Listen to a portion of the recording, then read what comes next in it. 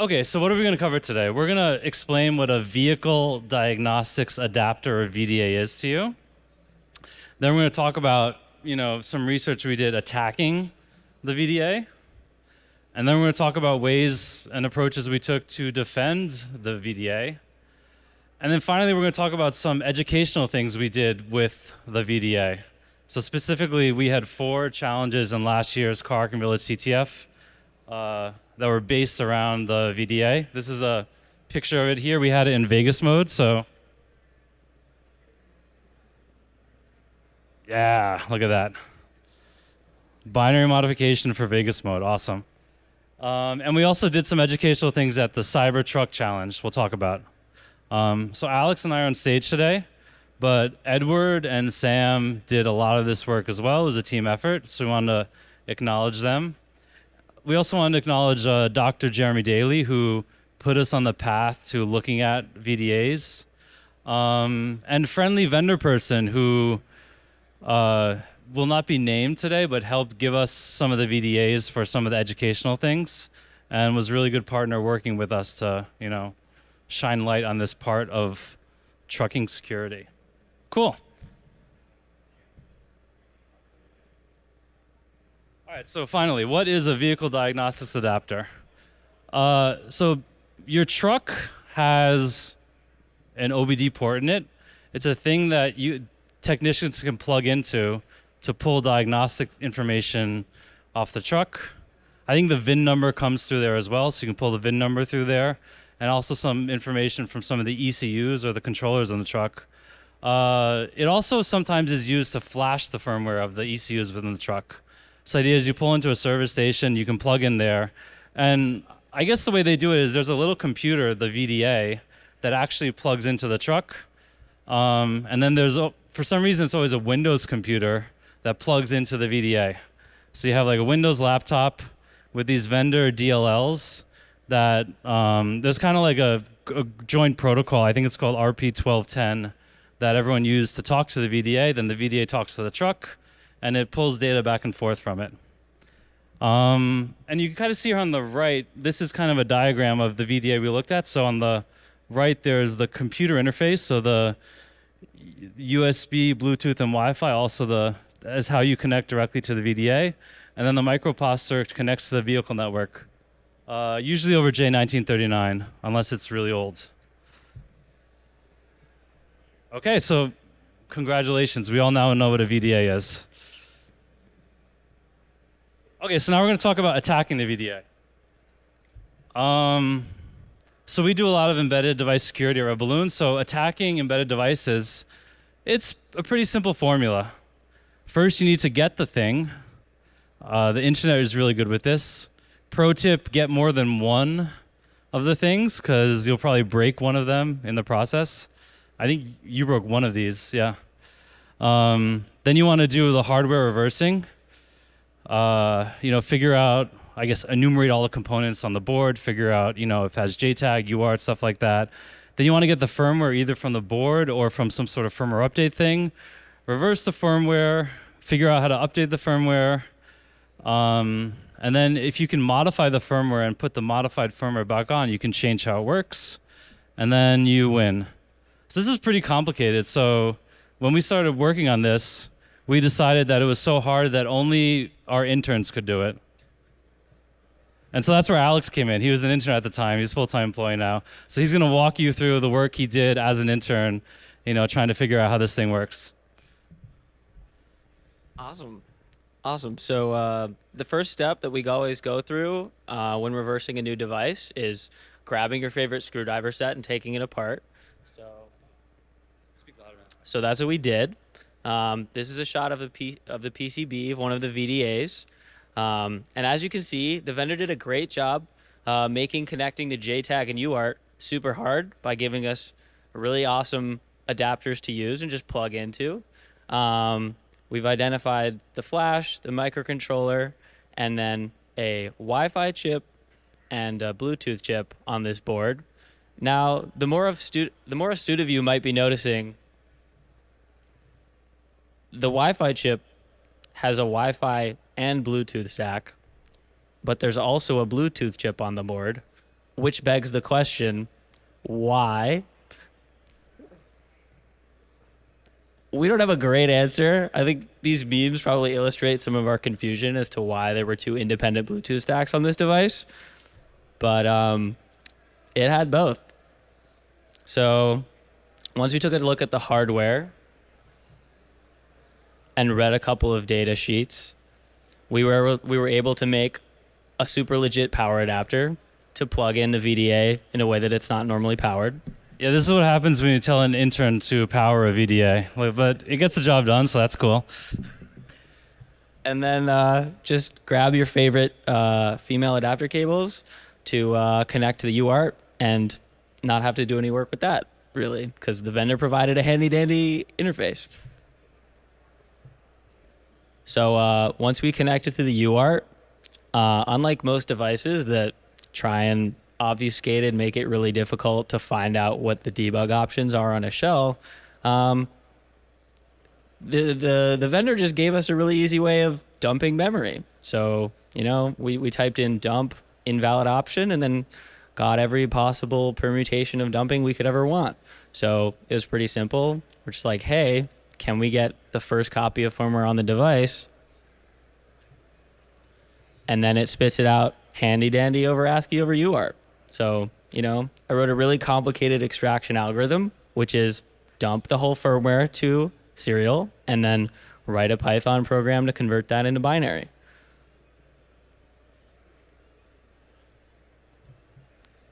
So once we actually had the bytes of the firmware sitting in memory on the device, what we wanted to do is reverse engineer the file format that actually puts those bytes on the device. So then we can see whether we can actually change the bytes that are put on the device.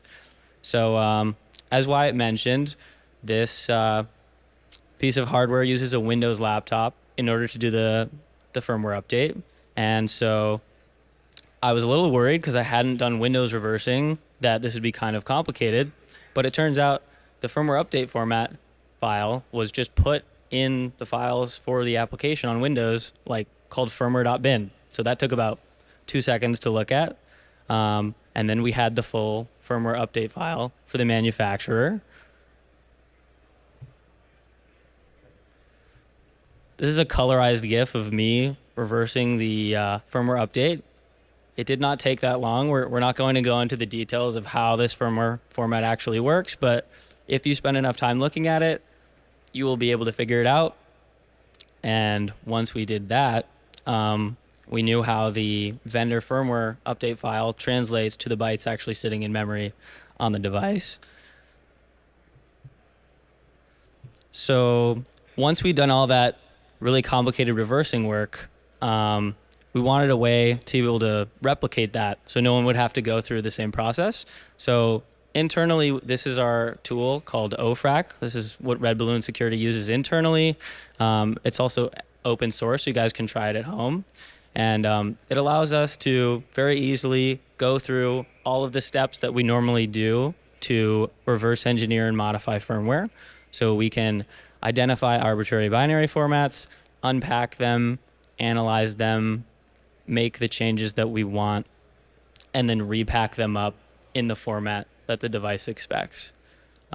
It's in Python, and we have a really snazzy GUI on the right. If you guys want to take a look at it in more depth, we'll be at our booth over there demoing it. So after I reverse the format, we can write a script in Python that specifies the firmware format and allows us to make the modifications programmatically and have it spit out a binary that we can just drop back on the device. So saving a lot of time for anyone else to have to do any of the reversing.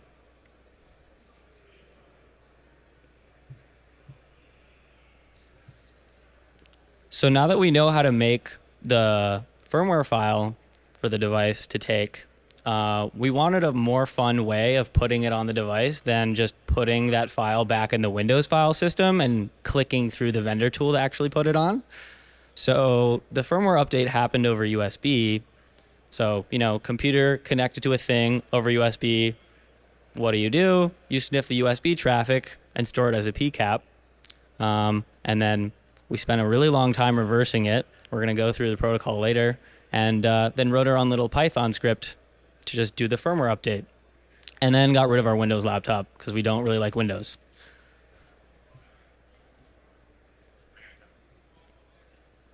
So to go over the super complicated update procedure of this device, you first have to send hex 3 and then the size of the firmware update in hex as a USB packet, and then wait for it.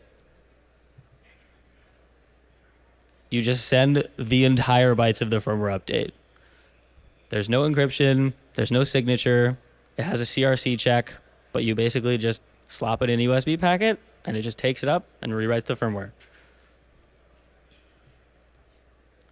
For those playing at home, there's bonus points. This same unauthenticated firmware update works over HTTP. So if you have Wi-Fi on the device, you could very easily just connect to the access point and then do this exact same update format over HTTP.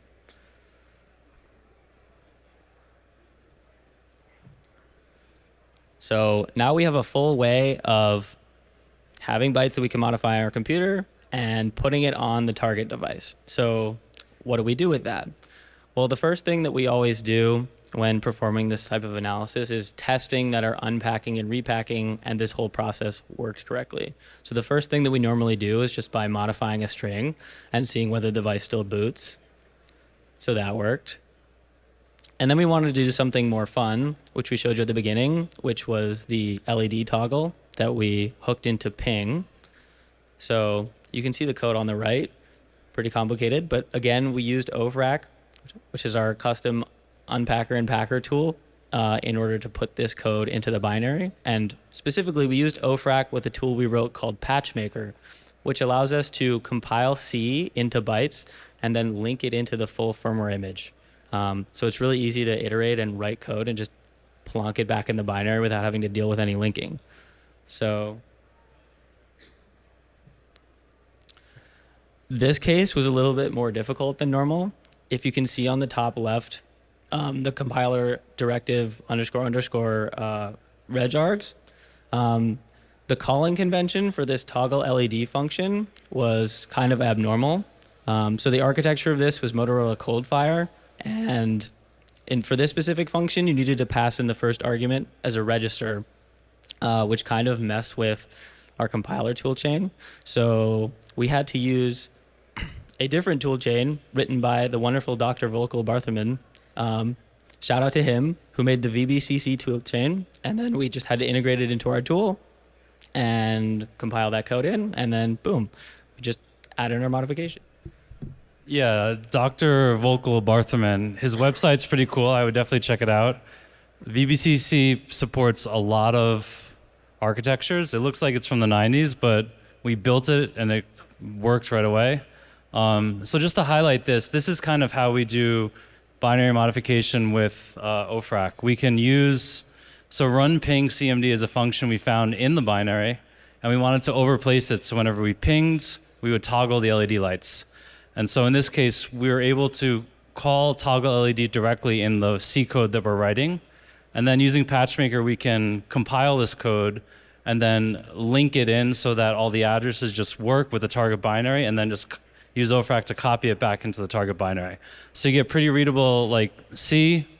It's really useful for developing binary modifications.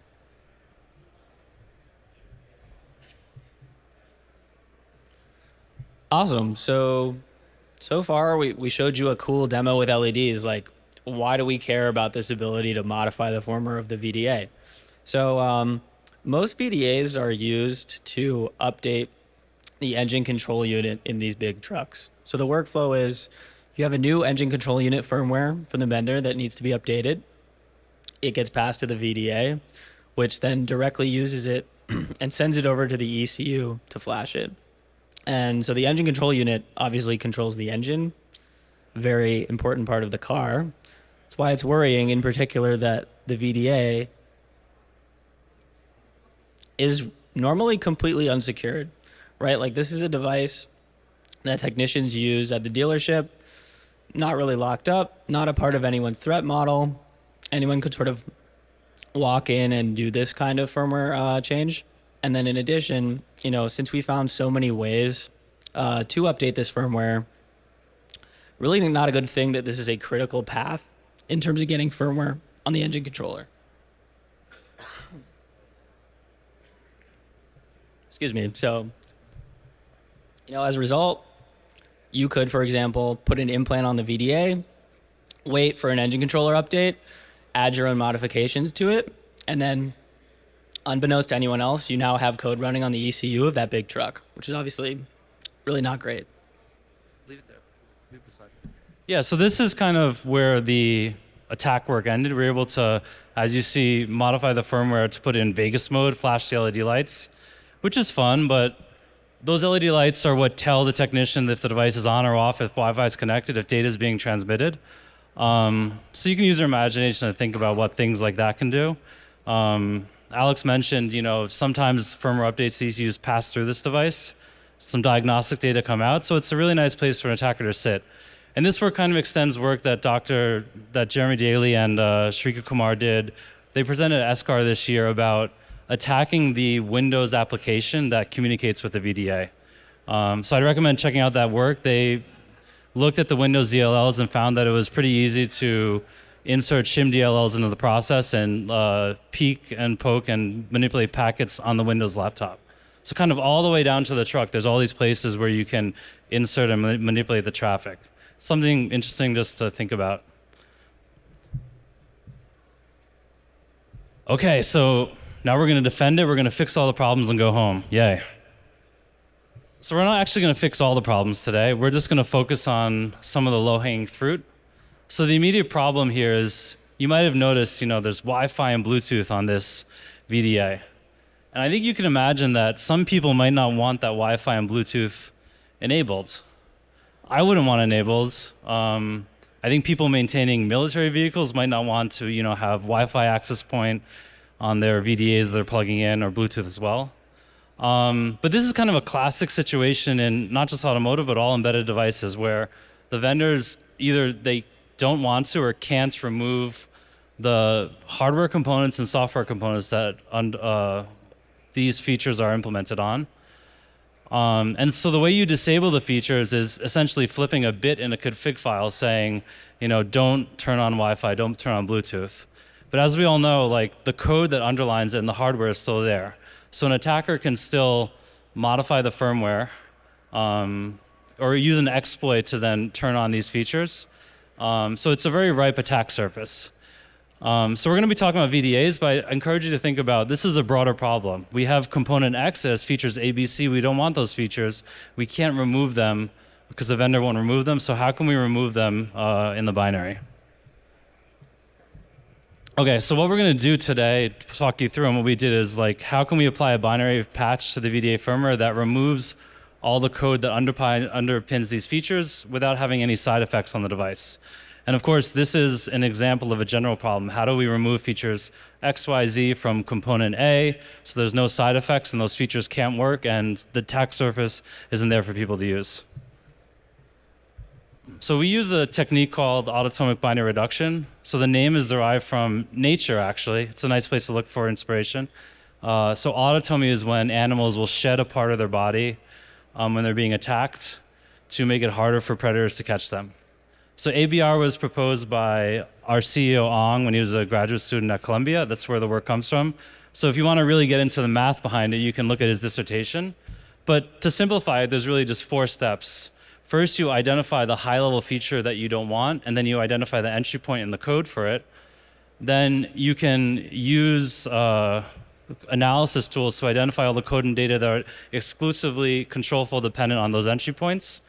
You want to do this very carefully, so if you're not sure, you'll leave something in. And then you remove that code and data, and then you replace the high-level entry point with a return patch that makes sense if the program ever calls it. So if you think about a Bluetooth subsystem, there's usually some sort of process that initializes everything. You can remove the code for that and insert a return -1, or it depends on what is actually in the system, but return code that will tell the system this is not up and it's not going to run. So this graph, I think, simplifies. Obviously, it's more complex, but at a high level, this is the idea. If you have feature A and feature B, we want to remove feature A. we look at the control flow graph, find all the functions that are exclusively control flow dependent on feature A. So function 5 we cannot remove, but functions 1 and 2, 3 we can. And then we insert that return patch there. So the workflow for this is fairly standard, and actually Alex did most of the work already that you need human input for now in. So we've understood how the firmware works and how we can update the firmware. So the next step is just to identify the feature points, and then all of the actual autonomy work about identifying the code that needs to be removed and removing it and packing the firmware, we can completely automate right now with the work we have. And what we're doing as a company is we're trying to move up the stack to automate this entire process, so there's minimal human interaction needed into it. Okay, so identifying the feature entry points, how do you do that? Well, this is where you have to roll up your sleeves and do a little reversing. So on embedded systems like the VDA, this can be a little complicated, but sometimes you get lucky. So in this case, you can use symbols to find leaked source code online that you can use to then label the functions in your project. This was using Coldfire, so in this case, we use Ghidra, but you can use any other disassembly tool as well to do this. And then you can kind of start labeling the features inside the binary. So a new binary comes in, this whole process can be automated. You can start with the debug strings within the binary and then work up to find the functions and then automate this process for moving that code. So for this proof of concept, we generalized 5 entry points. The OS tasks that initialize the subsystems. We also wanted to remove the UART debug commands because we found them super useful, and yeah, it should be harder to figure out how to dump the memory from the device, I think, yeah. Then we also targeted some driver initialization code for these things as well. And these were the results. So we used the ABR algorithm that we have at Balloon. We removed in total 574 functions and ended up being 144 kilobytes of code. So that was about 7% of the binary. And you can kind of visualize it here. Everything that's dark was unmodified. And the stripes of green here are the areas where ABR removed the binary code. So it's kind of cool. You can see throughout the binary, there's huge swaths of functions that are just not needed, and attackers can't use it anymore. Then we work with friendly vendor person to test the image using the functional test suite that they used, and they confirmed that performance was consistent with the original firmware image. So that was great. We basically showed we were able to remove this feature, and the regular performance of the device wasn't modified at all. Okay, so we didn't fix all the problems. So as we're reflecting on this, it's kind of zen. We were able to use some of the reversing that an attacker would use. It's the same workflow in the beginning to identify the features and remove it. So removing the Bluetooth and Wi-Fi code is good. We would challenge vendors to reconsider whether they even need it. Yeah, I think that's something we can all think about. Do we need to put this in? Can we support firmware builds that don't have it in? Another thing to think about is ideally you want to at least not leave the headers on to JTAG and UART. Ideally disable them as well. That just makes it a little harder for people to mess with the device. For production devices, of course. So then we get to some kind of the lower level challenges. How can we make it so anyone can't modify the firmware? So some sort of secure firmware update mechanism, maybe a secure boot mechanism would be useful here. And then how do we know that the firmware hasn't been modified? How do we know that the VDA that's on the shelf in my technician's office hasn't been tampered with? There, some sort of runtime protection and monitoring could help there, because then you could see that the device has been corrupted. Okay, so we've attacked, we've defended, and now we'll just talk about some education we did. So we repurposed this research to build 2 educational things to kind of take these real-world problems and make it challenges that people can use to kind of learn about this specific issue. And this is another area where the friendly vendor person helped us out, because we only had 2 of these devices, but we were able to, at the Cybertruck Challenge, have, for the last 2 years, a 2-hour workshop. So the Cybertruck Challenge is this pretty cool event that's held every year where a bunch of students are paired up with industry experts in automotive, specifically truck security, and then a bunch of vendors that come with fleets, and there's a bunch of education that happens, and then a bunch of assessments that students do on the devices. So I encourage you to check it out. There's also some really good educational resources on the website as well. So if you're like not super familiar with J1939, that's a good place to start. But anyway, in our workshop, we walked them through this process. They physically took apart the devices, dumped the firmware. Getting UART was a really fun moment when, you get the shell there. Also because one thing that, we've kind of observed is that familiarity with command line tools is something that probably, we could build on more. So connecting the UART, getting screen working and stuff like that, it was a really good moment for the students. And then we walked them through the boot string modification and a contained environment where they could toggle the LED lights there. A little more fun though, last year as part of the Car-Hacking Village CTF, we had a bunch of these VDA boards here and 4 challenges. So challenge 1 was a real world challenge. We gave them a PCAP and we gave them a modified firmware image and said, flash this image on the device. And so there the flag printed in the boot shell once you're able to flash the device. Challenge 2 was a little too difficult. It was ambitious. I think we would remove it if we did it again at CTF, but there the challenge was to essentially put the device in Vegas mode. And then challenge 3, there's a really good write-up online that kind of walks through the process, but challenge 3 involved finding a super military-grade encryption scheme on the device. I think it was just a bunch of like XORing data against XOR like repeating key. And so the write-up's really cool because they showed you how they use the ability to map the firmware to load a Geedra project, find the function. And I think they actually emulated the function in this to get the decrypted key there. And then challenge 4 was OTA to save the day. So we had the Wi-Fi access points turned on and you had to do the firmware update procedure, but over the air.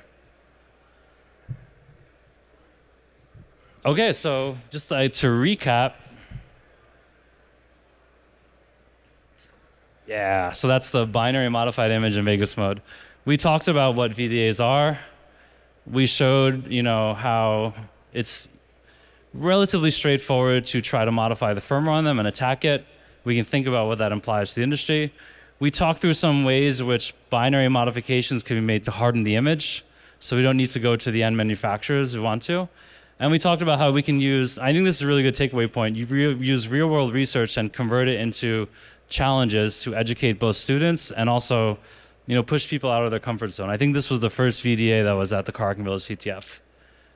And yeah, I think we just want to acknowledge Edward and Sam who couldn't be here today, Jeremy and the friendly vendor person for helping out with this. And lastly, we're Red Balloon, we're hiring now. So if you want to learn more about OFRAC or this work, we can take some questions now, but we also have a booth over at the Car-Hacking Village. And we have 2 different CTF challenges that we contributed to the Car-Hacking Village CTF this year as well. So yeah, thanks for your time.